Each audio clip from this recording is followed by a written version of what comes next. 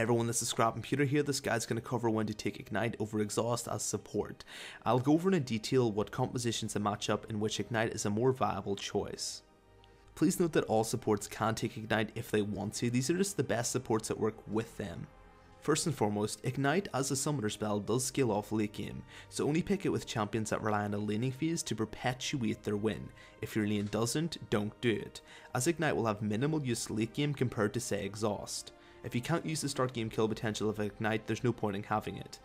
So Exhaust will give you protection and lockdown that can counter a lot of divers and even a fed enemy, whereas Ignite can do nothing towards this, hence it just scales off in terms of usefulness beyond the laning phase.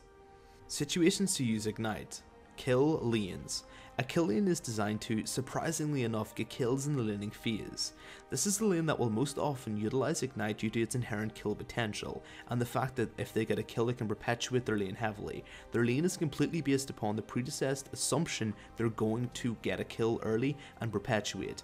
Taking Ignite in this lane means your enemy laner cannot sustain up mid-fight, and more importantly, even if your original burst does not kill them, the appendage upon it, Ignite, still can. A small disadvantage of this is that a support can't possibly get a kill in this case if they're picking up Ignite, just a small footnote. Against sustained compositions, when an enemy is ignited it also applies Grievous Wounds, which reduces all healing effects by 50%, with the exception of Soraka's ultimate of course.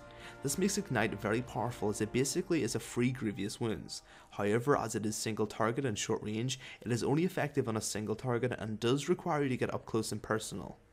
Generally speaking, these are the only two situations where Ignite can be more valuable than Exhaust. While yes, you can take Ignite versus any composition, it doesn't heavily scale off late game, whereas Exhaust does not, making Exhaust a far safer and more useful pick overall.